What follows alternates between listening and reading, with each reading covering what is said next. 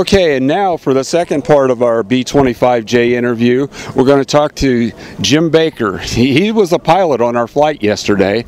And so, Jim, on our flight, did we take off the way that the Doolittle Raiders did? Actually, the Doolittle Raiders did much more of a high-performance takeoff.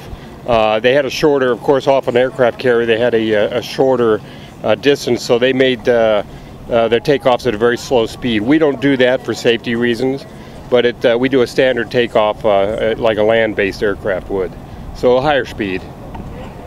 Okay, and I noticed back there we are going to have a picture.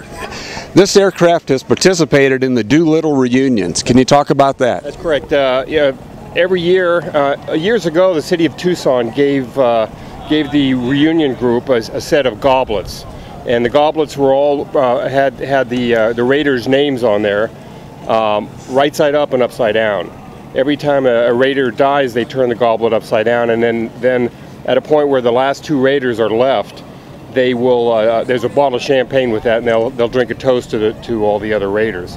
For years, they flew those goblets around and to the reunions. Now they're down at the Air Force Museum in Dayton. This aircraft has had the privilege of multiple times of flying those goblets to the reunion.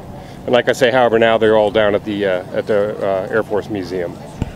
So what's it like keeping the memory alive of all the planes, all the crew, whether they be pilots or not, that served in these craft? Well, to me, it's a real honor to do that. My father was a World War II veteran, and you know, the greatest generation. We need to keep the memory of those fellows and the women alive that participated in that war. And in my opinion, to be able to do that, not only am I lucky, but I'm honored, and it's a privilege. So. Thank you very much. Thank you.